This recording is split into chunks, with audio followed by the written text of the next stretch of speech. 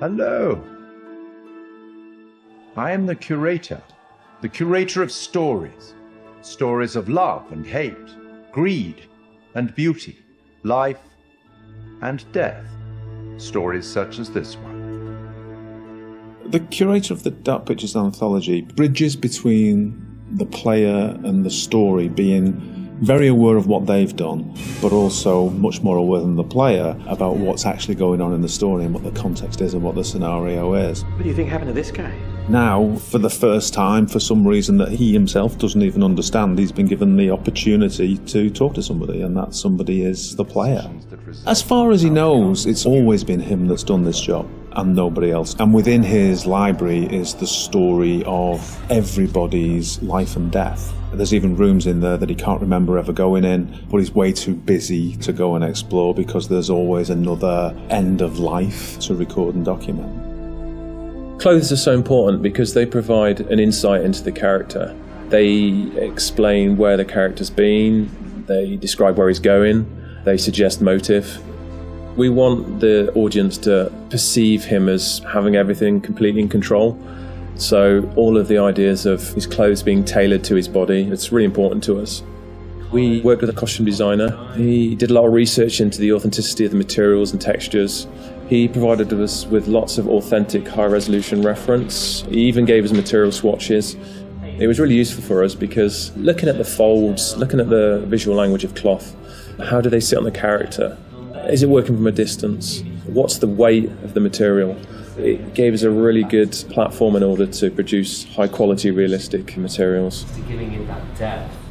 I'm here to record the story you choose to tell. I think that whenever you're dealing with a realistic human acting performance and facial expressions, that part of it is so key to transferring the emotion that you want to over to the player. Just the definition and detail that you need now is quite challenging. But there are repercussions. In terms of cameras, it's quite interesting as well because we've talked a little bit before about how we use skewed angles, upshots, tilts and all that kind of thing to create this feeling of unease and anxiety in the horror moments. And for the curator, it was quite the opposite actually. He's very much in control and he knows everything about the game you're playing and he's very much at home in his own environment. So we took the approach to have a lot more flattering shots, a lot more level shots. You look at him at a natural height. You're never like below or above him and it creates this veneer of control. It's almost like it's very straightforward and he's just delivering you these statements. You see, we each make decisions according to our own moral compass. And of course he's British. As soon as we'd established that and who he was and what his personality was, our minds went pretty much straight to Pip Torrens to deliver the performance.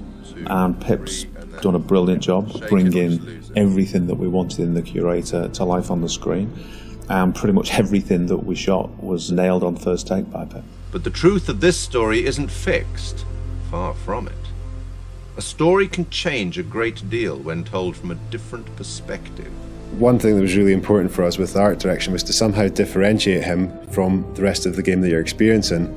And with that we could make a really interesting contrast because as the player you might be experiencing all this horror, all this craziness, and all of a sudden you're taken out to quite a different and quite an unusual place. So that was a really fun thing to play with. We tried to play up on that contrast and really signal to the player that there was a change happening. The curator addresses the player directly. He's quite ambiguous, he's quite mysterious. You're really not sure if he's there to help you or hinder you sometimes. And I wanted that to kind of be reflected in the art. The corridor that he is in at the start of the game and where you see him a lot of times, we wanted to get this feel of an almost infinite corridor that's got this maze-like feel. It's not a set out space that you automatically understand as a viewer when you see it. You're not sure how long it goes on, how many paths there are, how much of a maze this corridor is. So to light that, we wanted to get this feel where there's not markers that tell you this is where you are right now in the corridor, you've been here before, just to increase that feeling of not being fully aware of your surroundings and add to the mystery of the scene. And then he goes into his repository, which is a huge vault of books and secrets, with his main desk right in the middle. He's got large windows for light, a skylight above that would also let a lot of light in, a mezzanine floor, a marble fireplace, classical, opulent, sophisticated. The central feature of the repository is the curator's desk. So we researched how that might look and wanted to make it look a big, substantial piece of furniture. We added a lot of scroll work and detail to the front and rear.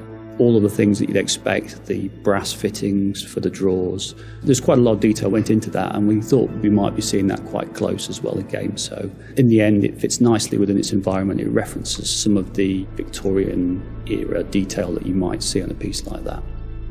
The creator has the ability to access stories through the pictures on the wall. They're almost portals through to another world. And that all had to fit within our architectural environment. So we looked at very ornate framings, large pictures that would hang on the walls, that would feel correct and not out of place, and something of this nature. We thought about where we could include light sources that would be interesting, would put light in the right areas of the room. The skylight's a really good example. We decided that having this top-down ambience would really bed the scene in nicely and create this nice veneer to it. And then adding another number of interesting light sources that we can use for accents, such as a fireplace, such as the candles, that just are there to give you that extra range of colour if you need it. They're there to draw the eye of the player to what we want to show them. It's not my place to interfere, but I might be persuaded to offer the occasional hint. Here's one for free. It's a strange place. Who's this guy? Why is he talking to me? Where am I now? I was just on a ship having some horror happening, and now I'm here. And this guy has the appearance of being there to help you, but he seems like such a strange guy, and the environment he's in is so different. There's a certain ambiguity to it, and we wanted the player to question whether or not he's on their side or whether or not he's kind of playing his own game with them. The curator's no ordinary person, and his repository is no ordinary place. And you'll get the chance to see him again in the rest of the Dark Pictures anthology. We will meet again. It's inevitable.